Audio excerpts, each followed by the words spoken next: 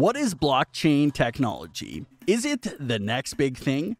Are you missing out on a once-in-a-lifetime opportunity when some startups want you to invest in their blockchain-based venture? Well, stick around. Before we dive in, you are highly welcome to the Waploaded Trading course. We teach cryptocurrency trading and investing. To support this channel, kindly click the red subscribe button to become a subscriber and the bell icon to receive a notification immediately when we post a new video. And do not forget to share, like, and comment on this video. Today's topic is about blockchain and the exciting world of blockchain technology. Hopefully by the end of this video, you'll understand exactly what blockchain technology is and why it's really hard to separate it from Bitcoin. Before we understand how blockchain technology works, we need to understand what problems it was designed to solve.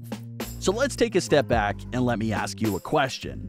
How do we tell if something is fake or real in today's world? For example, a dollar bill, a driver's license, or a vote in the election. How do we determine whether it's valid or not? The answer? We keep a record of it. For example, each dollar bill has a serial number that is recorded by the bank.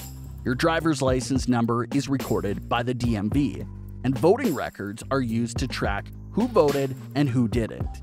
So the same person won't be able to vote twice.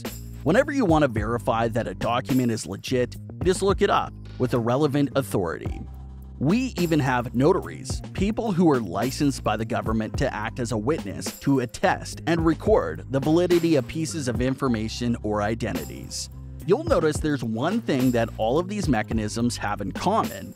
They are all centralized, which means there's a central authority, whether it's a bank, state office, or person that has the power to issue and validate information. These central authorities have a lot of power, and as you know, power may sometimes corrupt.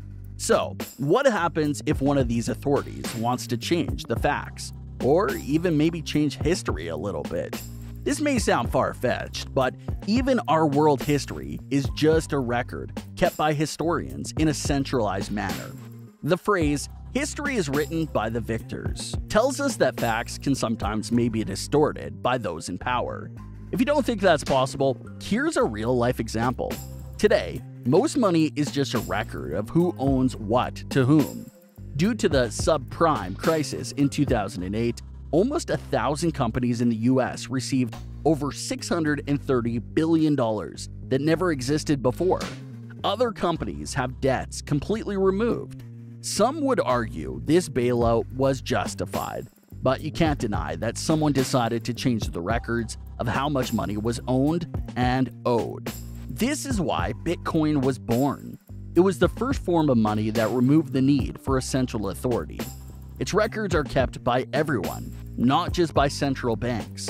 And when everyone is keeping track and verifying the facts, well, that means that you can no longer change the ledger of transactions whenever something doesn't add up or because it's more convenient. You actually have to start being accountable. But money isn't the only place where decentralization can play a role. Do you remember those big encyclopedia books we used to rely on when it came to research? Encyclopedia Britannica employed 100 full-time editors and over 4,000 contributors to publish what we considered to be the authority on knowledge.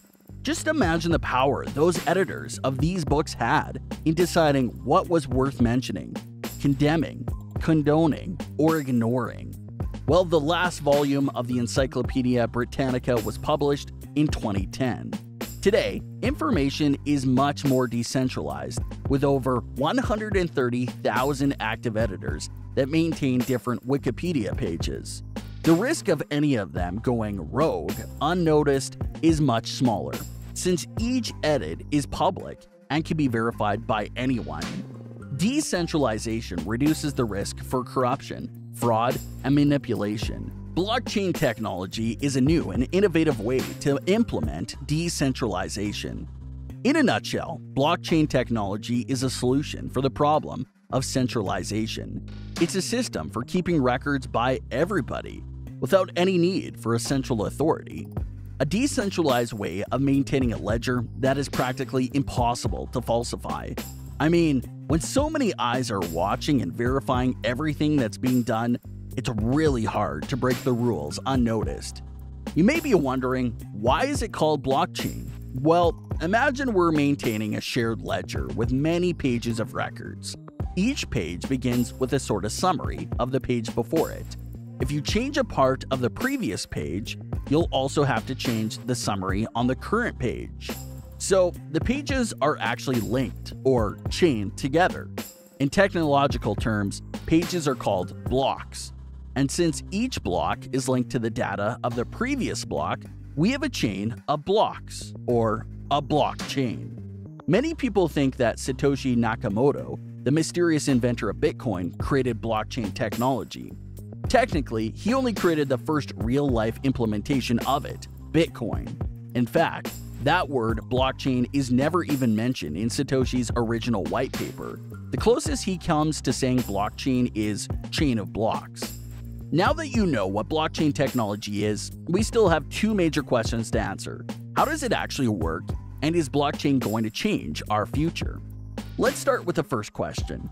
Another way to ask this question would be, how do I create a system that allows the creation, verification, and updating of records by everybody? Well, there are 4 elements a blockchain needs to actually have a life of its own. The first thing required to support a blockchain is a peer-to-peer network, a network of computers, also known as nodes, that are equally privileged. It's open to anyone and everyone. This is basically what we already have today with the internet. We need this network so that we will be able to communicate and share with each other remotely. The second ingredient is cryptography. Cryptography is the art of secure communication in a hostile environment. It allows me to verify messages and prove the authenticity of my messages, even when malicious players are around. We need cryptography because of the first element. Remember, I said anyone can participate in this network, including bad actors. It's great that I can communicate, but I also need to make sure my communications come through unaltered. The third element is a consensus algorithm. You can switch the technical word algorithm with the word rule. This means we need to agree about rules on how we add a new page, also known as a block, to our records.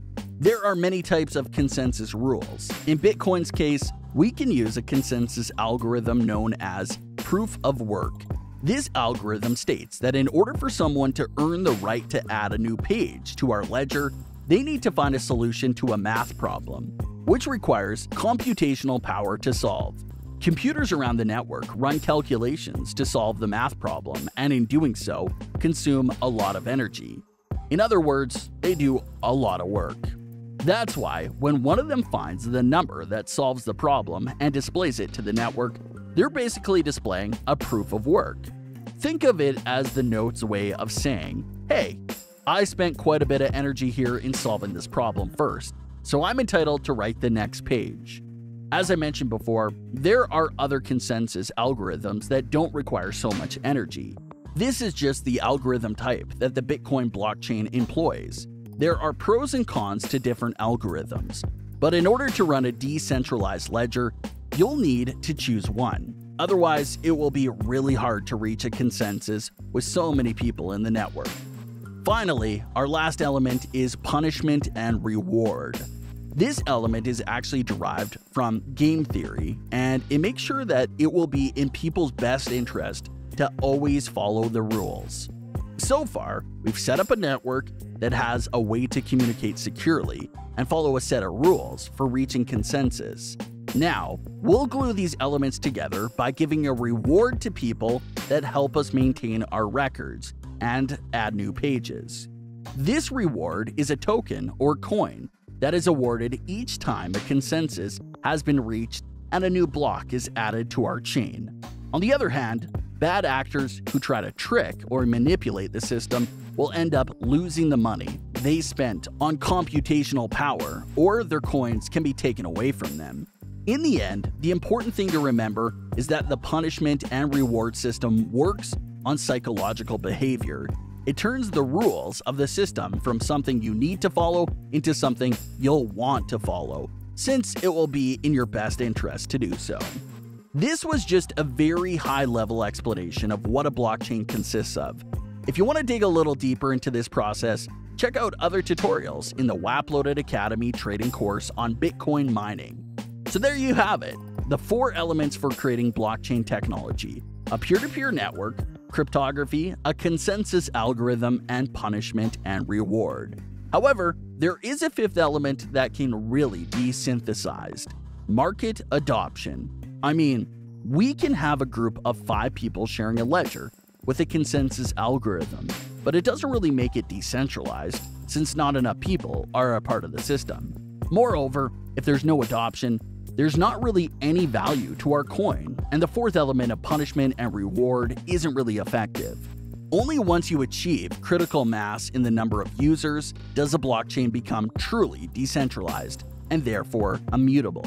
And at that point, the coin of the blockchain usually begins to appreciate in value. It's hard to say what triggers mass-scale market adoption. In Bitcoin's case, things actually started through use on the dark web, when people used Bitcoin to pay for drugs and other illegal stuff. But since then, more people have begun to research Bitcoin and blockchain and have seen the benefits they offer, either in practice or as an investment. The 5 elements of a truly open, public, decentralized blockchain. Up until today, there are only a handful of blockchains that have over 1,000 truly independent participants, and as such, can be considered as decentralized. Bitcoin, Ethereum, and Monero, to name a few. If you're thinking that it sounds like a lot of hard work to put a blockchain in motion, you're absolutely right. But this is where Ethereum comes in. Ethereum is a do-it-yourself blockchain where all of these 5 elements are already in motion. All you need to do is build the right solution on top of it. Now let's move on to another term you may have heard of, a private or closed blockchain. This term refers to companies that screen and limit the players who can participate in their blockchain. It's a bit like how the internet, which is open to everybody and anybody, is different from an intranet, an internal network of company computers.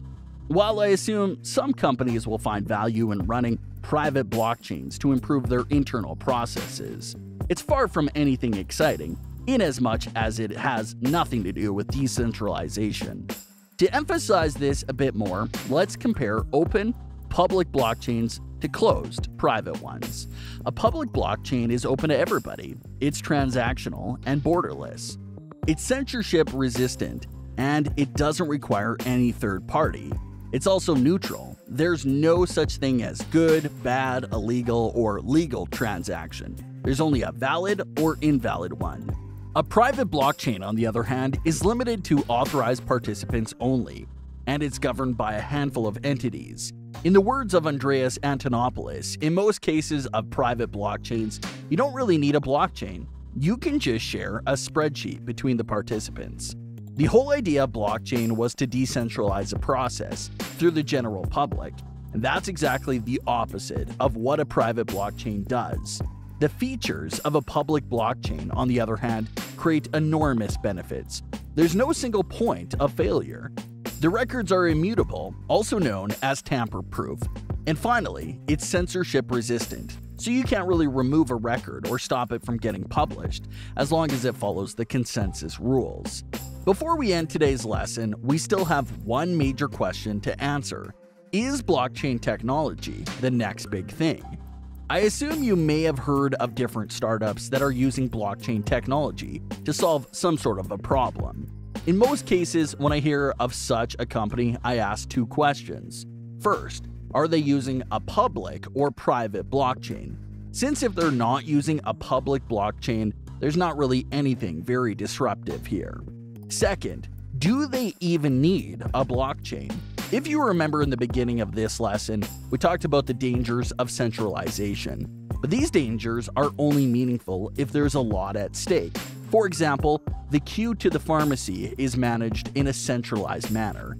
But I don't really care since there's not a lot at stake and it's actually more efficient that way. Blockchain technology is very good at decentralizing, but it's also very inefficient, slow, and energy consuming. For example, Bitcoin's network takes 10 minutes on average to confirm a transaction, not the ideal waiting time for buying a cup of coffee. The only reason to choose blockchain technology as your solution is if your problem is actually centralization. If you don't need to decentralize something, you probably don't need to use blockchain technology and are better off with some centralized solution. In fact, it will probably work better. To sum it up, blockchain technology is truly disruptive, but at the moment, only a handful of use cases really require it. So the real question is this: at the current moment, is our world ready for more complex blockchain implementation than what Bitcoin already offers? In the early 2000s, there were a lot of Amazons, Googles, and Facebooks that never caught on for the changes they presented. Today, many of these blockchain startups face the same fate. Curious? New to crypto? And here for the money-making part? Then join the Waploaded Academy via academy.waploaded.com and take the training course on crypto trading today. Get daily signals, learn about blockchain, and make money.